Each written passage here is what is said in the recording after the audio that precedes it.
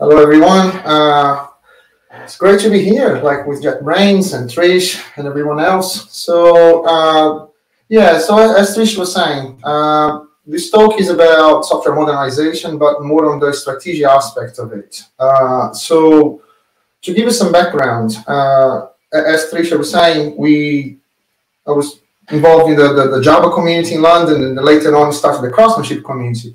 As you all know, the software craftsmanship movement is highly focused on technical practices and code quality and things like that. And it was a natural step for us to, after we started our company, to start being involved in, now we call them software modernization projects, but like what happened with most people when they joined the craftsmanship community, or they heard about extreme programming, or all those code qualities, those practices related to code quality, people get excited about it. They want to do those things, right? So, but in reality, most of us work in environments where we have very large systems that were built before we arrived. We joined and made them worse quite often. So, but many times we think like, I wish my systems were better, or my architecture was better, or we worked with a better technology. And over the years, we were able to bring those practices into those systems, and we ended up specializing ourselves almost like by accident, really, because people wanted those practices and that more agile and software craftsmanship way of working in their organization. So, and then we decided to start, software modernization is a thing, right? So,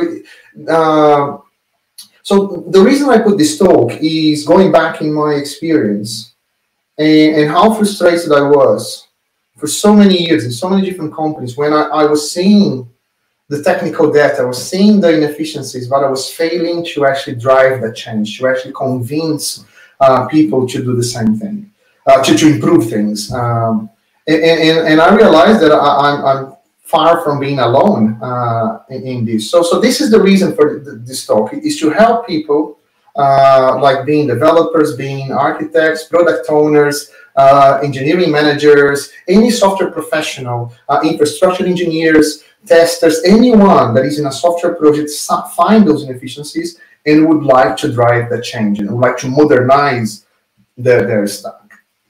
Right, so I think that the first thing we need to define is what software modernization is, right? So for me, software modernization is the continuous process of improving strategic systems in order to increase business agility, right? So what do I mean by this? This is not just about some small tactical work. For example, small refactorings that we need to do, retrofit a few tests, or write a few tests, or speed up our delivery, our build pipeline. Those are general maintenance that needs to be done always, right? So this is part of any project.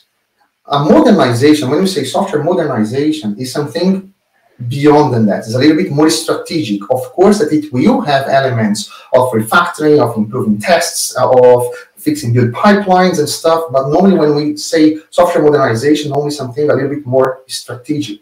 Another thing is that we realized a while back, this is not something that you start and finish. The same way that you do the regular maintenance of your code, you also work on more strategic things continuously. The difference is that you sometimes put more emphasis or more intensity in your modernization areas, but you should never stop, right? Any company that is continuously evolving and relying on strategic systems, this is also important. So those systems, they need to, not only those small refactorings, but they also need to be strategically modernized over time. So that's how I define software modernization. It's something a little bit wider than the general maintenance.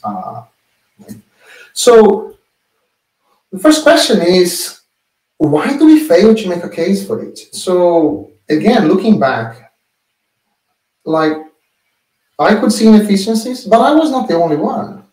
Other developers could see, other product owners or managers or testers, business, everyone in the organization could see inefficiencies. And and I was there, if we all saw it, why did we fail to make the case or to convince people? I'll talk more from a developer's perspective because it's easier for me because that's where I come from. So I think that one of the reasons that we fail is that in our head, we analyze the context, the environment. We identify what we judge to be problems, right? It's important that what we judge to be problems. Then we identify possible causes. Sometimes you don't even think about causes, you just find a problem, and then we give a solution to it in our head. And then what we do? We go to our managers and say, we need to do microservices. We need to do TDD. We need to go to AWS. So, and that's when things go downhill, right? So we go to people with a solution, right? So we fail to agree on the problem first. And this is not just especially specific for us developers. Even like, for example, product managers or engineering directors or things like that, people in different positions, product owners, they also fail to make a case, to understand like, okay, I understand this, but like, I know that this is a problem. I know that we could fix this way, but why is no one seeing? So I believe that the disconnection is we see the world from a perspective. And we normally are trying to drive changes or convince people that see the world in a different perspective. And at the end of the day, it took me quite a few years to realize that as soon as I start having more, how can I say, I wouldn't say management roles, but like more autonomy, more not autonomy, more, how can I say, I was taking care of things, more responsibilities, more accountability for bigger areas or projects. And that became even more apparent when I started my own company with MASH. So, for example, when you are running a department or a company or a team or an initiative, you don't worry just about some technical inefficiencies. You worry about your budget. You worry about a strategic decision that you need to make. So, for example, when we change a piece of code and we write our test, we have a very quick feedback loop. If we're working on sprints, we have a very quick feedback loop of the stories that we built or not. But when we are driving a business initiative or a modernization initiative in this case, those are much more longer term. The investment is bigger. The feedback loop is longer, right? So you don't migrate the architecture or change your technology stack. And you see, first of all, you don't do that quickly, and you don't see the return, an immediate return, which means that the driving those chains for the people that needs to sponsor that, it's quite scary. So we need to understand this, right? We need to understand those what is the business value? Because we are asking a lot. We say like, hey, we need to stop those teams or change a lot of things. And it will cost a significant amount of money. It will take a significant amount of time, probably a significant amount of effort from people. And we cannot just say, because, and the reason that why I want these investments is because I want to do microservices, right? Or because I want to use AWS, right? So this is what this is what I want to convey in this talk, is to share with you or give you ammunition for you to start driving those changes, right? So the first thing you need to do is business drivers, right? You understand the technology, but how do they relate to the business drivers? So what those changes that you are proposing would affect in terms of the business? Or better if it was the other way around, what are the business inefficiencies that you could fix improving the technology or modernizing the technology or your systems? So this is by far no exhaustive list, but most of the business drivers for modernization, they fit in some of those categories or very related categories. I'll try to go into them so you understand when you're making your case what those things mean. So let's take sustainable change first, right? So the business can move only as fast as we can deliver quality software. That's normally how I say that, right? So If you are trying to modernize, to create a software modernization initiative, what are you trying to achieve? What is the driver for the business?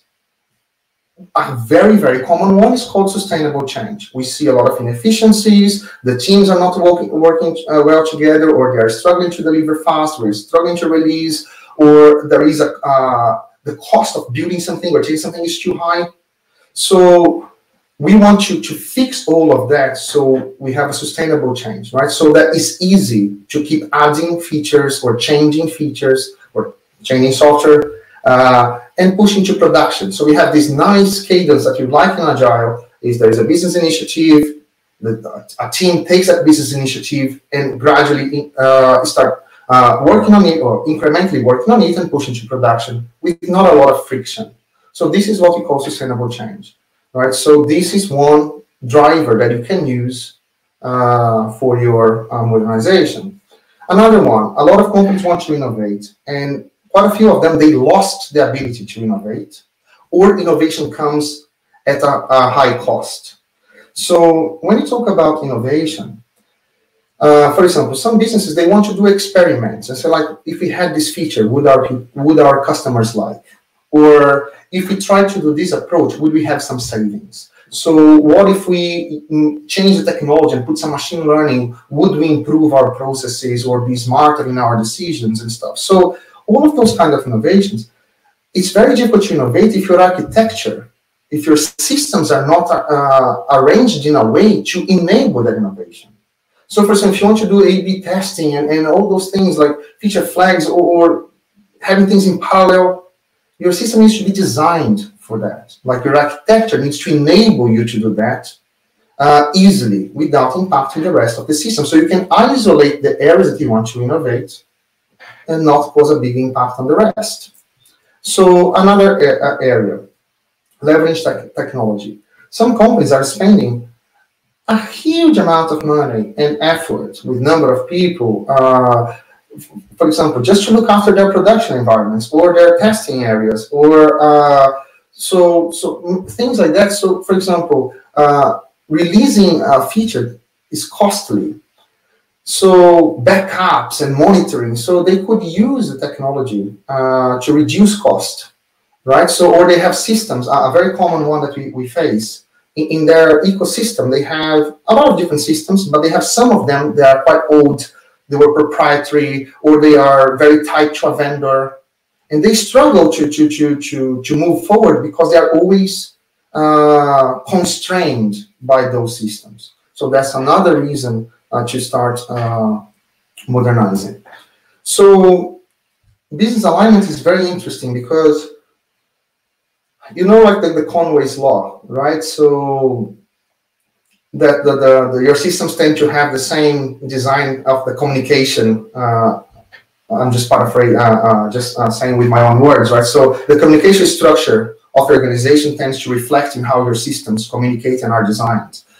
So the problem is, quite often there is a mismatch in how the systems are designed. Over time, the organization is changing, and the systems are designed in a way that doesn't support the individual business areas. So when there are innovations within a business area, you end up impacting a lot of other things because the systems are all intertwined, right? So, or it's very difficult to isolate a business flow that goes across different areas because the systems don't allow, they were not designed to be like that. So re-architecting your systems in order to align them to how the business is structured also has a lot of advantages to the business, right? So one that is not many people talk about, but we are encountering that a lot in the past years. Companies come to us and say, hey, we are struggling to hire talent, or struggling to retain talent, or keep our people excited, or so modernizing also has that effect. So if you have a technology stack that is too old, it's not only about being an old technology stack, but if it's difficult to work with your systems, so everything is clunky, so the process is frustrating, and then on top of that, the technology is old and everything is manual and stuff, the chances for you to attract talent to your company is very small. And the ones that are there, at some point, if things don't change, they want to leave. So that's another, for me, this is an important factor, because for any company that rely on software as part of their strategy, the people building and maintaining that software is also part of the strategy. So they need to care about that. So that's another reason to modernize. And this is a very common reason. We work with a lot of very large organizations in regulated environments. So risk management is a big thing, right? So if you are compliant, so how can you architect your systems in a way that you can evolve them, but still remain compliant to regulations, or keep regulations at a bay? So in a way that you are compliant, but you don't need to worry about being compliant while we are changing most of your systems. So security, scalability, issues that can happen in production, monitoring, all of those things are about risk management, right? So those are also reasons for us to modernize. So what I'm trying to do here is just to explain to you. So if you want to drive technical change, you need to go way beyond the technology side. You need to understand the business features, because otherwise you have no chance to drive anything. Right, so this is one part of the foundation. Then what we need to understand is, okay, we understand how better the business would be, but what are the common impediments? Even if we understand that, what is impeding us to do those things? And that can be a variety of things: lack of time, lack of money, lack of skills, people that, for example, fear to increase risk. Maybe they have a very complex, delicate system, tons of people using high throughput and stuff. So changing that may really cause a big risk. So there are many, many different types of impediments, and you need to understand what they are and then try to mitigate them. Even when you say lack of time and lack of money, because you are proposing something more strategic, this is very relative. They might be really short of time and money, but also they might not even understand how much time and money they are spending, or how much waste they have in their system, or how much time and money they are spending on activities that they probably should not need to spend. So that's an interesting conversation to have, right? So when you talk about time and money, so there is an investment, but what will be saving in the future, right? So and then once we understand common business drivers and common impediments, one thing that we need to be very clear is about the principles of modernizations. This is, again, I'm still working on those things, but there is a lot of misconceptions when you throw a term like agile, craftsmanship, DevOps, modernization. People immediately build some assumptions in their head. So it's very important that we mitigate, that we explain what are the principles behind it, so we remove the fear. So, for example, for me, one of the principles in modernization, we should have a big vision. A modernization project should excite people. So, wow, this is how the world could look like. If we changed all of this, look how amazing that would be, right? But we should work in small increments. Because if we try to sell, oh, we are here and we need to go to this big thing, this, God knows, it can take years to get there, and you may never get there. So it's good to excite, to have that vision, that direction, but make sure that we work in small increments towards the direction, and then we keep recalibrating that direction, that vision, right? Value-driven increments, make sure that every increment brings some value, because if you don't work in this way, you will undermine the entire project. If you start working on the modernization initiative, and the sponsors, the stakeholders feel that you are not adding value, they say, oh, let's stop this. So make sure that the whole point of this is business value, and not just play with technology. Minimal business disruption is important to talk about, because this is a major concern. It's impossible to say that there will be no disruption, because they will need to invest time, money, people on that. So there is a disruption. But it's important that we don't disrupt important streams of work from the business. There are priorities, there are things that they need to get done. So we need to work in a way to minimize as much as possible the business activities while modernizing. Excellence within pragmatic solutions. This is, it would be awesome if we could change everything. That's not going to happen, and it's probably not worth it either. So normally what I suggest is try to keep your feet on the ground and be realistic about what can be done and what cannot be done. So don't be a dreamer, and right? So like, okay, given our constraints, it would be awesome if we had all of that, but being very pragmatic, what could we really do here to achieve something? Define a pragmatic solution, and within the pragmatic solution, you need to have excellence, and not the other way around. Because excellence, when we are chasing excellence in a non-bounded effort, we change to waste a lot of time. We are just playing with stuff, and we lose track or sight of business value, right? Another very important thing that people are always scared, and this should be a principle, is if you ain't broke, don't fix it. There's no point in refactoring or to re-architect systems that are not broken. If they are not in the critical path of the business, they are not the critical path of the business right now, and they will not be in the near future. There is absolutely no reason whatsoever to modernize those systems. Right? Maybe a few tactical solutions, putting some APIs on top in whichever way you can would already be good enough, and let those systems be. And then there is the law of diminishing returns. Is at some point we need to stop. It's almost like if you just had like imagine a very large method or class or group of classes, and you keep refactoring at no end. You can keep doing that forever. It will never be perfect. So, but after a point, you have less, that's the law of diminishing returns, you have less return on that investment. So a modernization is the same. It's kind of the Pareto's law. You try to apply 20% of effort to get 80% of return, but it's not worth trying to get 100% of return or 100% improvement, because that's where you spend most of your time, in the last 20%. So those are the principles. This is what I call the foundation. Right, so the foundational knowledge that you need to have before you even consider a modernization initiative or to drive that. So understanding the business drivers, common impediments, the principles, with that foundation in mind, now we are getting ready to start to be more strategic. Okay, now I want to drive our initiative. What do I need to do? Right?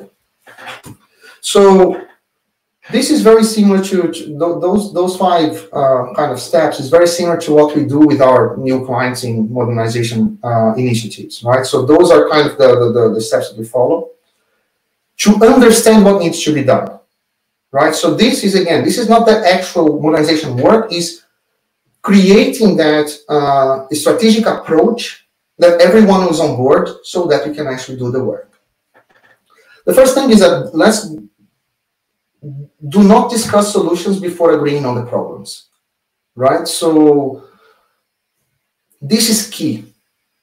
You will hold any solution to the last responsible minute, right? So another thing that you need to understand is you need to run some workshops with a very diverse set of people. You need to have your business representatives, your QA, your infrastructure engineers, your software engineers, your architects, or whoever else, or your marketing. Each project, each company will have different types of stakeholders that should be part of it, but any relevant stakeholder should be in these discussions, because each one of them will see problems in a completely different way, or have completely different needs. That's why you need them. So let's go down into some of those things. So the first two, business alignment and technical alignment, are the hardest one. That's where you really need everyone to be on board, and that's where you build the common understanding. So there are different ways for you to achieve this business alignment, right? Different perspectives that you can take. But the most important thing is you need to start focusing your initiative. Large companies have tons of systems, tons of problems, right? The first advice is, bring all those people. Guys, we cannot change the whole thing. Let's focus on the areas that are more important. So then you choose those areas that you want to focus, and in those areas you go deep. And then you need to decide for those areas, what kind of focus do you want the initiative to have? And it doesn't need to have one. You can have a combination of things. So for example, some strategic value. So maybe cost reduction, compliance with regulation, risk management. So things like that. Those are the strategic value if we've done that.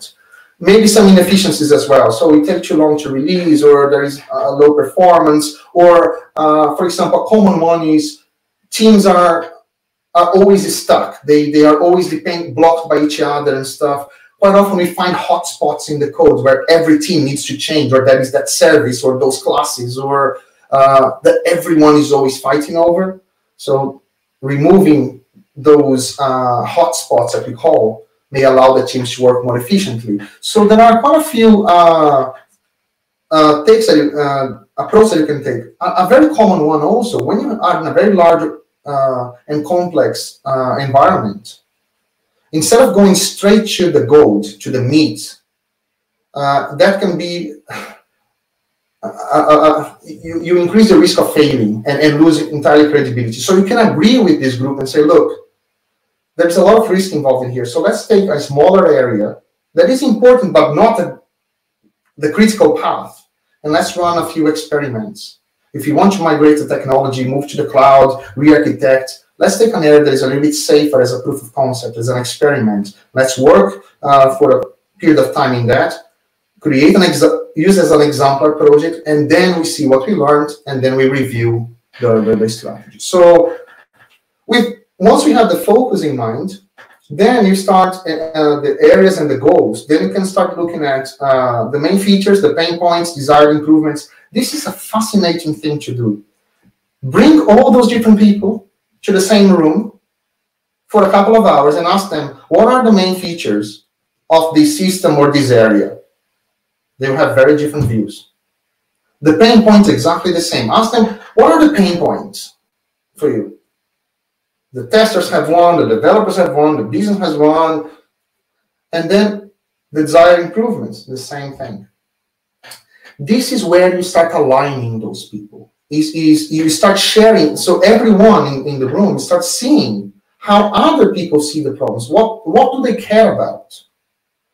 In another way of, how can I say, dig more into those issues that they have, is doing what we call value stream mapping. This is a real one we ran with a client. So on the left-hand side, you have an idea being generated by the business. So someone in the business had an idea. On the right-hand side, we have the software going to production. And this is their path to production. From idea to software in production, those are all the different steps. So this is what we call value stream mapping. In here, you can visualize all the different steps, who gets involved, when something doesn't happen as expected, how far back it goes into the process. And this is a phenomenal source of information for us to tackle in our modernization initiative. On top of that, those people in the room, like 9 out of 10 times that we've done this, they have no clue that their process was so complex, because each one of those people see just one part of this process, and almost no one has a full visibility. So this is a fascinating thing to do. Once you understand the current situation of the business, so the pain points, the main features, so on and so forth, value stream mapping, before we start creating a strategy for the modernization, it's like, where are they going? So we can look at their portfolio management, we can do some impact mapping, can look at their team's backlog and understand, what do they have next? What is coming up next? What is important for them? Because this information is very relevant, because our modernization approach might either need to be out of the way of the critical path of the things that they have planned, or it can be essential, can be used to actually enable those things that they want to do moving forward. So this is why it's really important to understand all those different aspects. And then what we need to do, once we have that, we need to understand, what are the constraints? So are we in a regulated environment? Do we have SLAs with clients? So lack of skills. We all need to be very clear of which constraints we have, right? So, and last we need to start looking at metrics. So if we wanted to do this initiative program, how we measure the success? And the kind of metrics will vary depending on what we're trying to achieve, right? So it can be cost reduction, sales increase, SLAs, or compliance with regulation. And there are some more common metrics that was published in the Accelerate book. I strongly recommend you to read Accelerate. That's the name of the book. And they talk about those 4 key metrics. There's deployment frequency, lead time, mean time to restore and change failure. So this is all backed by research. You can go on and read more. But those are very good indicatives or metrics that we can use almost in the vast majority of software systems. So now we have a business alignment. At this point, after those initial workshops with that group, we should have at least a business understanding. Now we need to do the same with the technical side. We need to look at the overall architecture, the different components involved. We need to take some business flows and map them into the different components or services. We need to understand the dependencies in the architecture and things like that, right? So this needs to be done also with the business people in the same group that was part of the previous phase, because most of them have absolutely no clue how our systems are organized. They have no clue how they map to the business areas, the dependencies. That's when they start seeing the complexity. Here, we are not talking about anything technical. We're not talking about Java or refactoring or TDD, nothing. It's just high level. It's just the high level architecture, the mapping, the business flow mapped to technical components. So this it blows their mind sometimes when they see that in certain organizations. And then we do exactly the same thing: pain points, design improvements, technical constraints, and the risks, right? So I'm going to go a little bit faster because I realize that I don't have a lot of time left and I still need to cover a lot of things. So I'm just going to pop in quickly and say, we've lost the top of your head. We can't see your eyes. Thanks, Trish. Is it better? No, much better, thank you. Yeah, because I have 2 screens and I end up bringing the lid down a bit to look at the other screen. So thanks. So yeah, feel free to interrupt me if you need. Yeah. So technical constraints need to be there because sometimes we want to do a lot of things, but we don't understand the technical constraints that the organization has. Being in a regulated environment will bring a lot of constraints. SLAs bring constraints. So for example, we have a client.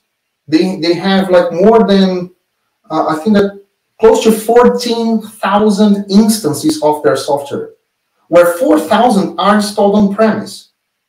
So when you are in an environment like that, they cannot be multi-tenant. They need to be multi-instance. Each client, each one of their clients need to have their own instance of their software. This puts an enormous constraints in what we can do with your architecture and technology that you can use. So this is why this is so important for us to understand before we start going to microservices. So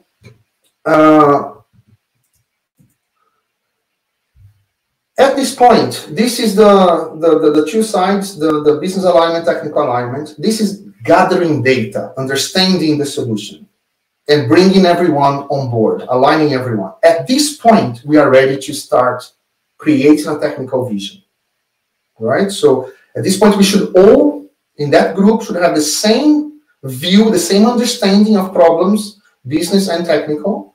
And now it's okay. So now, if we were to modernize this, what would be our vision?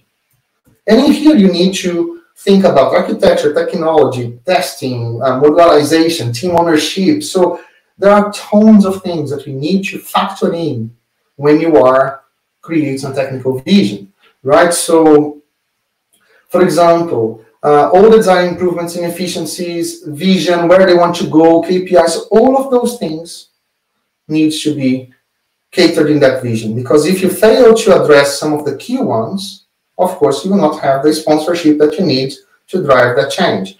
I'm not going to dwell too much on this because this varies so much from client to client that there's not even a point to go a little bit deeper on this.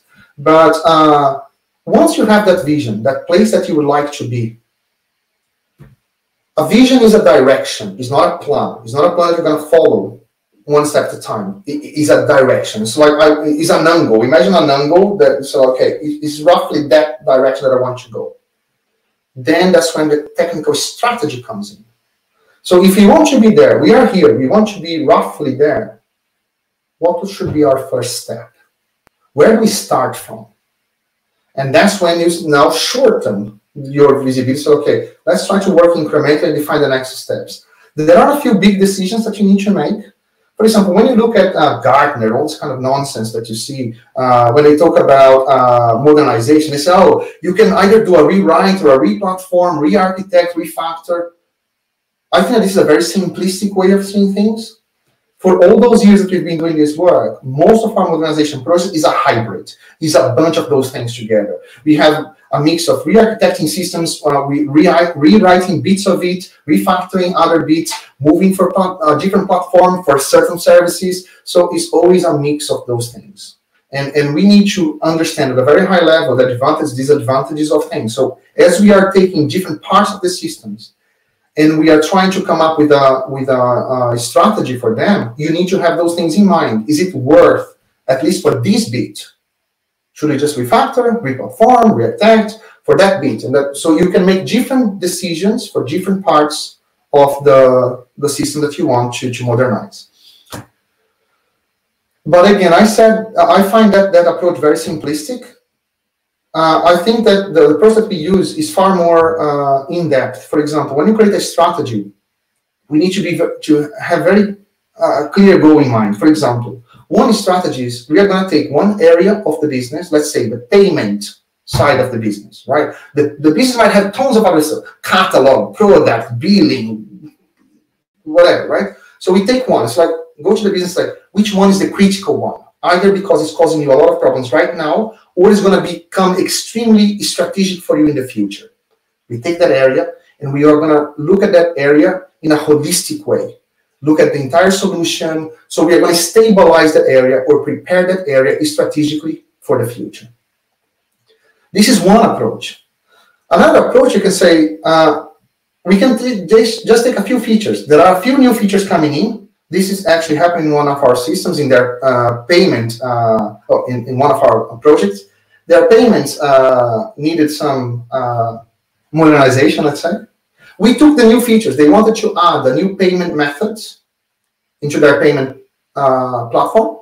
So we took the new payment methods and we built the new flow for the new payment methods with the parallel architecture, with the architecture that we would like to do, to validate the approach and not to stop the business. And once we create that stable path or flow for the new payment method, we gradually, much slower, start migrating the old ones to the new platform. So you can do business flows. So maybe there are a business operation, for example, the way that users, let's say, the way that they search a product, add to the shopping cart, add a promotion. So that imagine a whole business flow.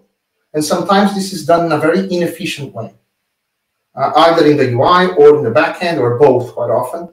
So you can take that business flow and optimize all that flow. And that might involve just changing a few bits of different services, but not the entire service, just a few bits that are responsible for the flow. So what I'm saying here, there's no right or wrong, but this is a much more interesting way to look at the strategy for modernization. And then there are the actual techniques and architecture that you want to do. Are we going to use for a modular monolith? For example, that client that I mentioned that has multiple instances and installation on premise. We wanted the modularization, but we could not go microservices because it would make their deployment chaotic. So we went for a modular monolith, and we are very happy with that decision. Or also, like if you are changing something, what do? We refactor in place? So change what is in there and affect that directly, or we create a strangler fig, as I mentioned with the other one. So this is a different approach. We also use different approach, just changing the front end. It changed, for example, if you are modernizing systems and staying within the same technology stack, let's say the system is, all the systems are Java and you're going to stay with Java. It's very easy. You have, I mean, it's not easy, but you will not have the same constraints as if you were, as we had one project like that, where we were migrating a big monolith written in PHP to Java microservices. So the approach that you take and the impact in the business is significantly different.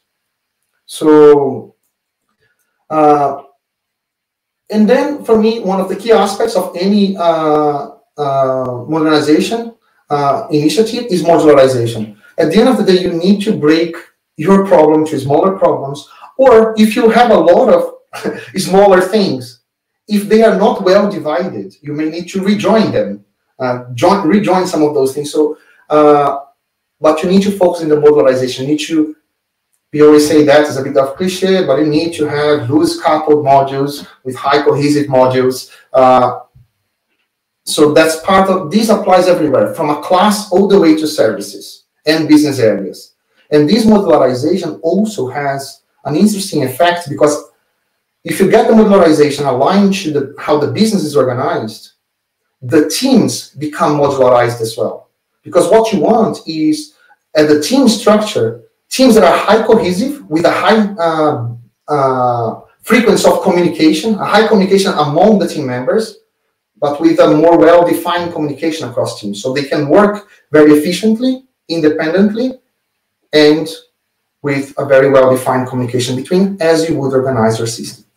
So I already talked about that a little bit. So the modularization helps us to reduce cognitive load, localize change, enable continuous delivery. So it's much easier to test and release your software if they are well modularized. Because most applications, with a few exceptions, when we talk about continuous delivery, we are not delivering the entire platform continuously or the entire system continuously.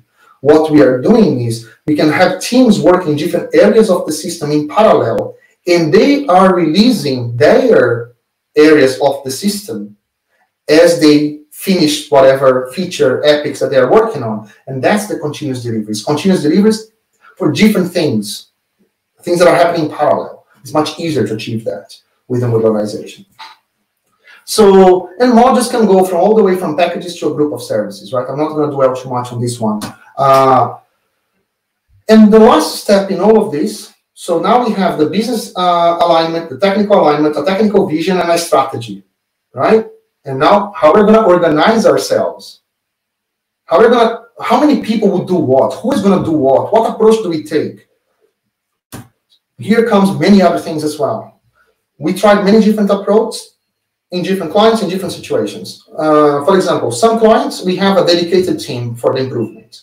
You bring a highly specialized team, because sometimes you are changing the technology, changing the programming language, we are re-architecting, or we really need to change the deployment pipeline. You need really specialized people, and you need them to be fast. So you assemble a team, and they will focus on creating these foundation, let's say, so that the other teams can later on build on top. Not always this is feasible. Sometimes it's just better to embed some people in the team. So you have some specialists, embed them in the team, and they can help with some modernization while the rest of the team is also building new features. There are different types of specialized teams as well. So there's dedicated team, specialized team. A dedicated team normally is a cross-functional team. A specialized team can be a team of infrastructure engineers, a team of someone that knows technology very well, or someone on the React or whatever, right? So it can be something very specialized. In other places, we say, you know what? Let's keep the same people, but we need to stop for 2 iterations or X number of time. We just need to stabilize this area because it's causing us pain, and then we go back to the backlog. So you can play with all those different formats, but for that you need to know what you are trying to do. And then you can arrange your teams and see if you need extra people or not to do the things. And those things, they need to be run as a normal project. Any modernization initiative should run as a backlog, deliverables, milestones, things moving from to do to in progress to done. So you cannot just have a bunch of people playing with stuff for God knows how long, right? It needs to be properly managed. So that's the summary of the kind of things that you need to have, you need to understand and do if you want to drive technical change, mainly on the modernization side. This is not easy. And that's the reason for my talk. We are good at in understanding code and technologies and Kubernetes and stuff like that. But driving change, in order to drive change, we need to go beyond the technical knowledge. We need to understand what is the business value. And not only understand the business value, because we think that we might know that, but we need to be able to bring people along, right? So we need to be able to bring all those people in and create a strategy, a vision that everyone says, wow, yes, that would be awesome if you could do that. And you know what? According to what we've done here, it's actually possible. Maybe not the entire vision that we created, but there are quite certainly a few of those steps. They are possible. And that's, but for that, you need to have that breadth. If you don't have yourself, you need to have in this group, the group need to have the breadth to think about all those things and align. Wrapping up, there is in larger organizations, we are working with a very, very large organization, and they have a lot of things going on. Those are things to modernize. And what we are proposing, well, we are already doing, is what we call a continuous improvement program. So what you identify is all the different initiative sources that we call, and those can be functional areas, can be like some source of technical debt. Someone is somehow getting technical debt from somewhere, or they have ops or QA, or they have other root cause analysis or corrective actions, preventive actions, initiatives. There's the CAPA process. So all of those different areas from the business are sources for improvements. Like they can seed or ask for improvements. And then you need a steering group that will funnel, that will take all that information and then create a business strategy and say, yeah, of course, it would be great to solve that. But compared to everything else, we will have a much bigger impact, a business impact here or there. And then they can prioritize that and then dish that out to the respective teams, or they assemble specific teams for the program. So then they can organize the teams according to what they need to be done. And at the end of the day, like what we want is to align the business and technology. So in a healthy environment, I would love to see the business creating their initiatives, their plans. They say like, oh, this is our business roadmap. That's what we'd like to achieve. And we can come in with the technology to build the foundation that is needed so the business can achieve their goals, right? So we plan together. As the business is planning their business vision, we should join that with our technical vision, and the two together will create a very healthy development environment. So, of course, that I need to do some to talk about JetBrains. Cojunos is a JetBrains partner, and we've been using their tools for I don't even remember for how long. And even before Cojunos, like I was using them. Modernization implies dealing with a lot of very complex code and problems, but mainly code.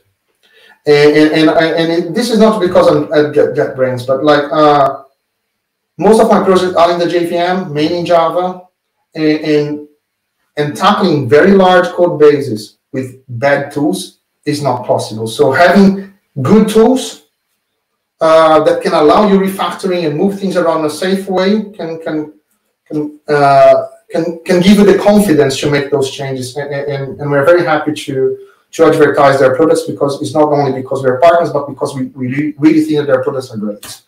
So that's it. That's what I had to share with you. Thank you. Thanks very much, Sandro. I loved that presentation. I always love stuff which is like, because I've worked at a lot of different places. I always like presentations where it's like, right, how can we actually make the changes that that need to be made? One comment I have though, and this is a similar thing I have when I originally started reading stuff about Agile, like way back when, XP, things like that. It is a little bit different, I think, when you're coming from the point of view of a consultant, because usually that means the organization has recognized there's something wrong and something needs to change. And I think that kind of helps, because there's a certain level of buy-in that you get from having been consulted in order to do this. I think I was kind of interested, is there a sort of pre-step that maybe developers could take to to get a bit more buy-in from the business? Do you know what I'm saying? Like before we get the consultants in. So totally, that's why I was trying to share, because like what I shared here is kind of the work that we do, but this is what I realized later on in life. It's like there was nothing preventing me to do that before. So, for example, those things, they because it's a presentation and the amount of information that I was sharing, it seems that those things take a long time.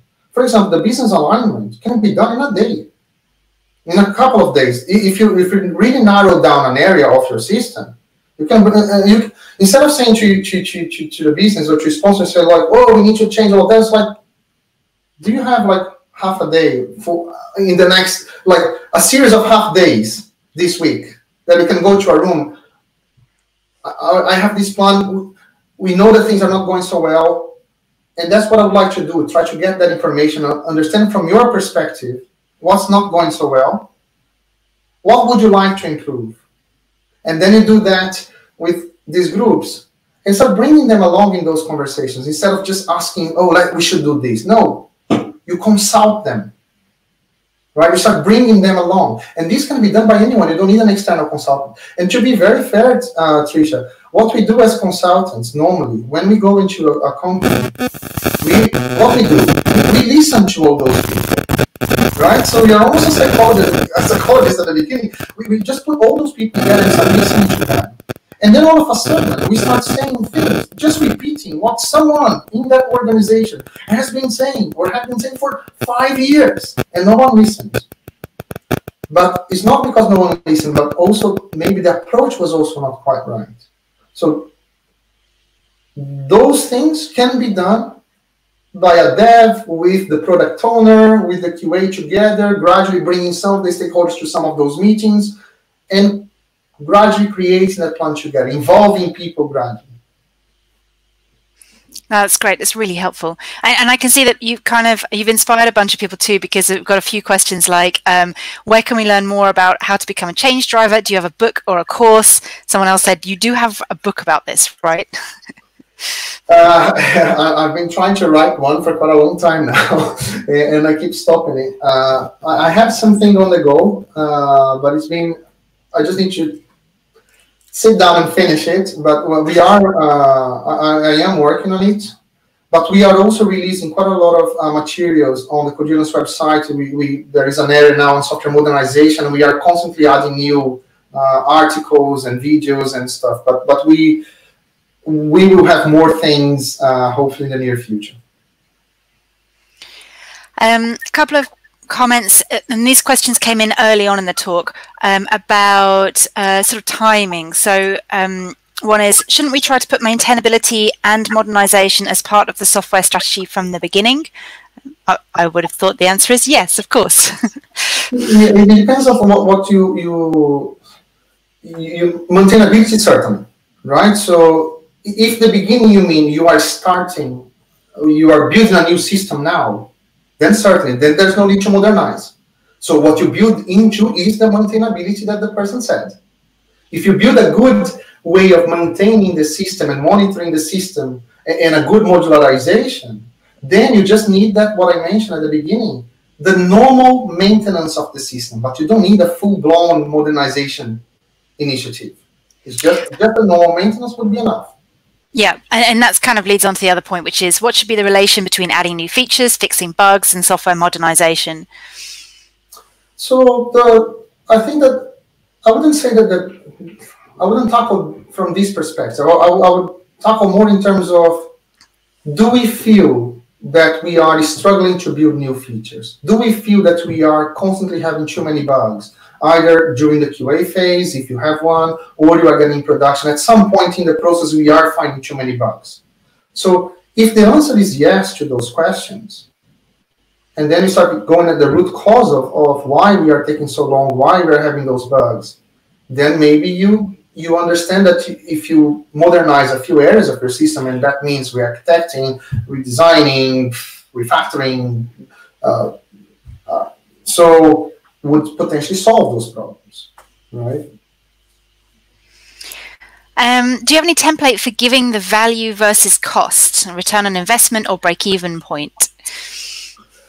Not necessarily like that, very specific, because this would be quite difficult to do, because different types of modernization initiatives will provide you a different type of benefit, right? So, and the way to calculate that can vary significantly.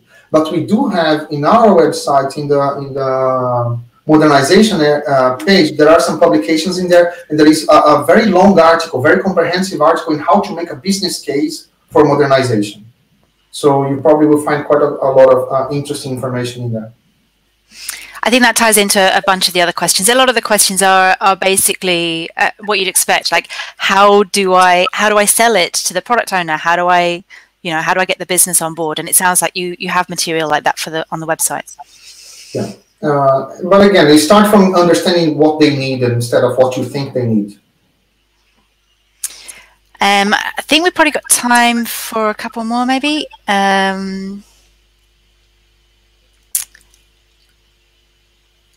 Yeah, I mean, it's all part of the same thing. Like, this is a difficult problem. How do we sell people? Any guidance or tips to convince my organization to modernize software development?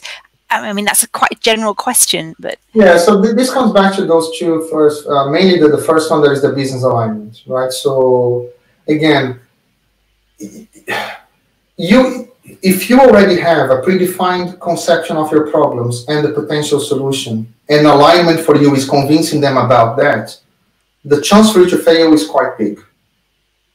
What we do, and I mean, like, as a consultant doesn't mean someone that works for a consultancy. Everyone is a consultant, right? So everyone is selling their services. So you can be a consultant within your organization. So basically what you need to do is, you don't bring them on board selling your ideas. You before you ask their feedback, I'm like, what would you wish to improve? Where do you think that we are not doing so well? And start from there, because when you go with a proposal, you need to make sure that you are addressing those things. Or even if they have a misconception, because this also happens, they say that they identify something as a problem, and you think that there is a misconception. That's another area that you need to work to fix that misconception.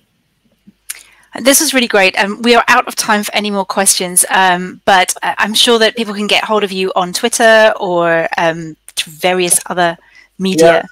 At Sandro Mancuso on Twitter, or sandro@codejournals.com as an email. You will find me. Great. Thank you so much, Sandro. Thank you, Trish. Good to see you again.